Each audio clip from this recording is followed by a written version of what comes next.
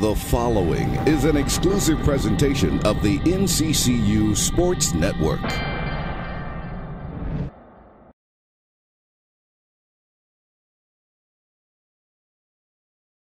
Of how practice is going and how things are going as you get set for your sixth season here at North Carolina Central. Practice is going as expected up to this point. There's a lot of teaching, a lot of vernacular, a lot of new faces, kids trying to understand our culture and our way of doing things. So needless to say, it's been up and down, but that's to be expected. It's an educational process as well as getting the kids to play hard and buy into our system. You were picked first in the MEAC. Your two captains made the All-MEAC squads. Just talk about that and address that. In terms of KJ and Jordan, if I'm correct, I think KJ was third team, Jordan was first team. That's a testament to them and their hard work and their sacrifices. They're both incredible kids, and they're going to graduate on time, which I'm probably more proud of than anything else. And they also are co-captains this year, so they are really faced with a responsibility that haven't been placed upon their shoulders thus far in their basketball career. So hopefully they can continue to lead these young men in the direction that we need to go. In terms of the preseason #1, like y'all know me by now, I don't care about that stuff. No one cares about an educated guess or a hypothesis. That's all it is, and a lot of it's just bait anyway. So, it's great, it's respectable, but games aren't won on paper, and they definitely aren't won in the preseason. Of course, on the other hand, those expectations kind of come with the territory where you guys have been so far. Right. Do you try to downplay those expectations with your guys?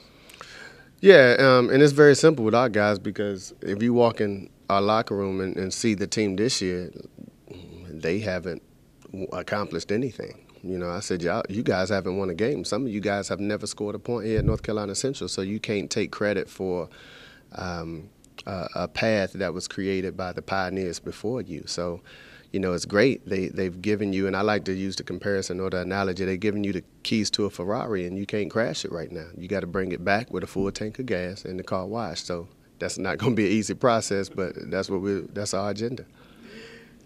Is there any way to describe just emotionally what this last 6 months even have been for you and those in the program, right, in terms of how much you guys have accomplished? You feel the effects of it every day.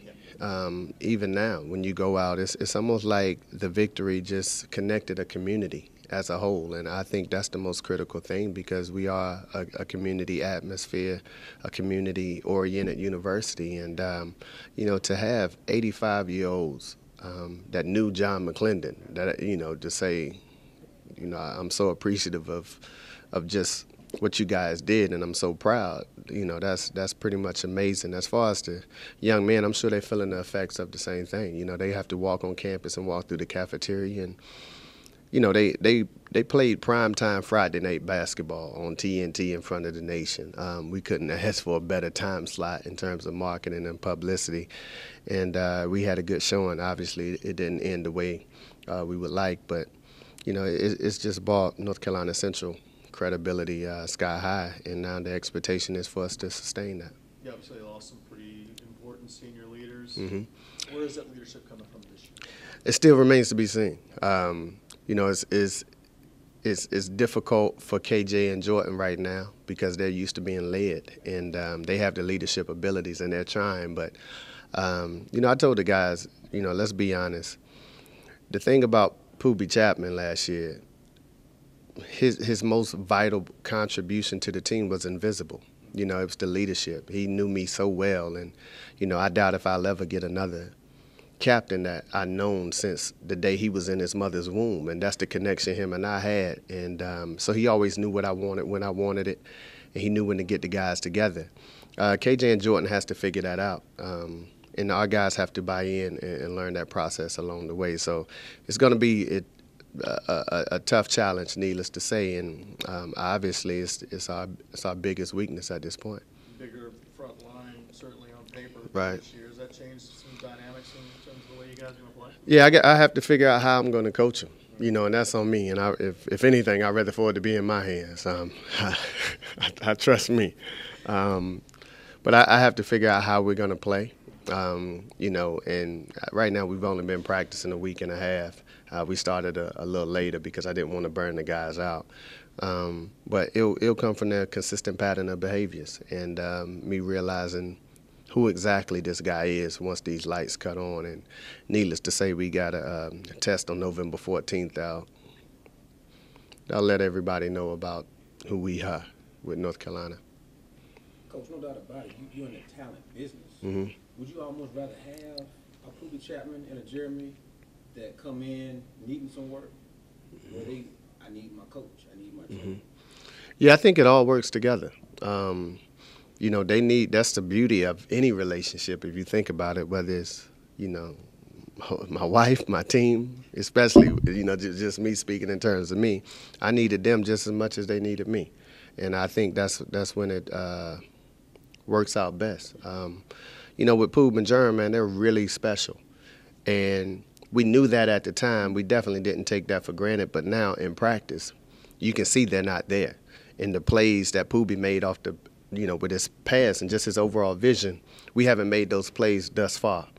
And that kid just saw things two steps ahead, you know, before the play even arrived. So it's going to take a lot of focus. It's going to take a process, man. And, you know, I'm not looking for it to happen early. You know, normally I give them to Martin Luther King Day. That's when your team starts forming and shaping and molding itself. So, you know, we're excited to see that. Go ahead. You probably described last year's team as experienced, battle-tested. You alluded to it a little bit that this team hasn't done anything yet. Right. They haven't played. How would you describe this team? Just new. You know, we just knew. The reality is, and I told him the other day at practice, I don't know y'all like that. You know, I don't know you. I don't know how you're going to act in front of 21,000 people.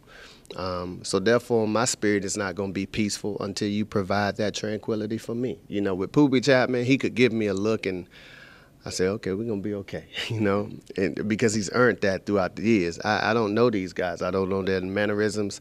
I don't know their body language. I don't know how they're going to respond when a team goes on a 10-0 run in front of 20,000 people. That's a loud arena. And those are the things that you know, good teams weather that storm. And, you know, they find a way to get through it, and they find a way to overcome those adverse situations. And that's when you know you have a basketball team then. So at this point, I really don't know what we have. We're battling injuries. Jay Copeland, you know, that was a big hurt to us. You know, he's out for the year. Rashawn Madison, who we brought in, who can shoot the basketball, and he'll be more like a combo guard for us. He was hurt in practice the other day. Dante Holmes just experienced an injury the other day. So, you know, we're just trying to stay healthy right now. It seems like we always start banged up. So I just pray I ain't got to go practice because I ain't in that shape right now. What type of injury was that for Jacob? Torn ACL, and MCL, and any other L that's in your knee. I think he tore everything. So, you know, it was in pickup. So right now, man, like last season, the way you went into NC State with confidence, having that conversation with Poobie, like, we're going to win this one. Right. You can't go into Carolina like that? I can. Right now. Yeah, I can. I'm going anywhere like that. That's just me, but I can't play, you know, so I can't pass it, I can't shoot it, I can't rebound it. So they have to develop that confidence, and that comes, you know, truth builds trust, and we're openly honest and brutally honest, and we hold these guys accountable every single day in what they're doing. So hopefully, you know, they can learn their mistakes, rig their bad habits from high school and AAU and things of that nature, and catch on quick and understand what we're trying to do and what we're trying to accomplish here. I know Jeremy's playing ball in Turkey. Can you give us an update on the other guys? Jeremy's in Turkey. Dominique had an incredible career in the Philippines.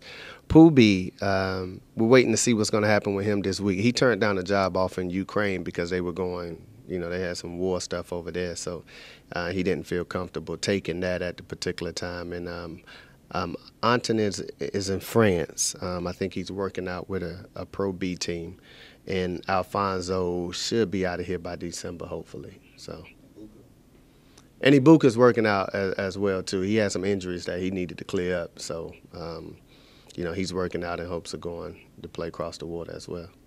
Speaking of Jeremy Ingram, key situations you lean on a lot to make that bucket. Have you identified a player you think that would be that you go down to in key situations like that?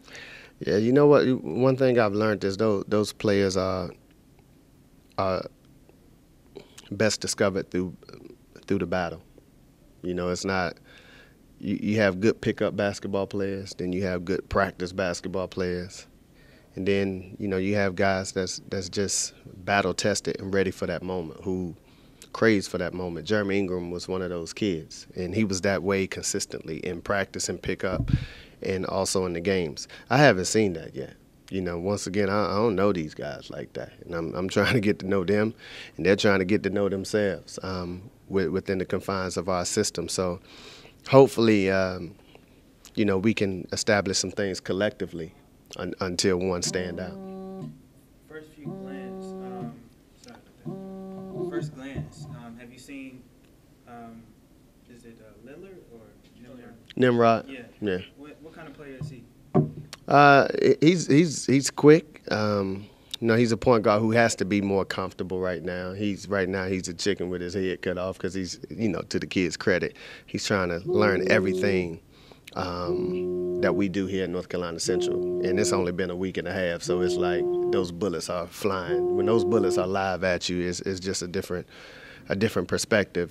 But he'll be fine. You know, he's trying to grasp everything now. He's making mistakes, but it's just like that quarterback that's just trying to get the system intact, and the defense is steadily running blitzes at him. You know, so eventually he'll get it.